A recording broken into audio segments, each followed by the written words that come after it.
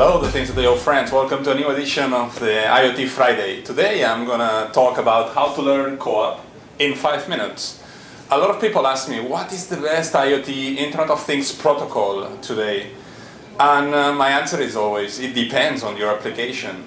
So because we are recommending CoAP to a lot of Internet of Things startup companies, I would like to do like a brief introduction of what is CoAP in more detail. So CoAP, it's actually a proposed standard since June 2014. So it's a very new protocol, communication protocol, that it's still not standard, but it's going to be one of the future standard protocols on IoT. So what does it mean? It means constrained application protocol. That means that it was specifically designed for constrained hardware. So there is hardware that doesn't support, for example, HTTP or TCP/IP. So the designers of this protocol, inspired by HTTP, designed this CoAP using UDP and IP. So that means that we have a one-to-one communication protocol inspired in HTTP. So it uses the get, post, put, and delete actions on the hardware and on the protocol.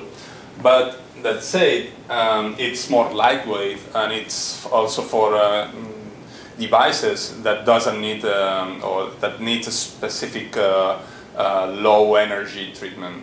So, for example, if you are using a battery, etc., this is more efficient, energetically speaking, than if you are using HTTP or REST APIs, etc. It implements some interesting features on the top of HTTP that are, for example, not implemented on HTTP. For example, observe and discovery features. So let's talk about observe. So in HTTP, it's complicated to know if there is a new state on a variable, etc. So you need usually to do polling all the time. So ask every minute or every second if there is a new state of a variable that you are observing. So in CoAP, that it's very focused on Internet of Things, they try to solve this problem. So they create this observe flag. So if you send a GET with an observe flag, every time the server see or the other device see that there is a change on the state of that variable, it will push a notification to the original device who actually defined the observe flag. There is also discovery. This is something that it's getting more interesting on the Internet of Things, how to discover devices that are around us. So CoAP is trying to define a protocol of how to find things that are around us. And the server can store a list of the devices that are around devices, sending the resources of those devices and the media types that they support. And finally, for quality of service of CoAP, there are two different quality of service.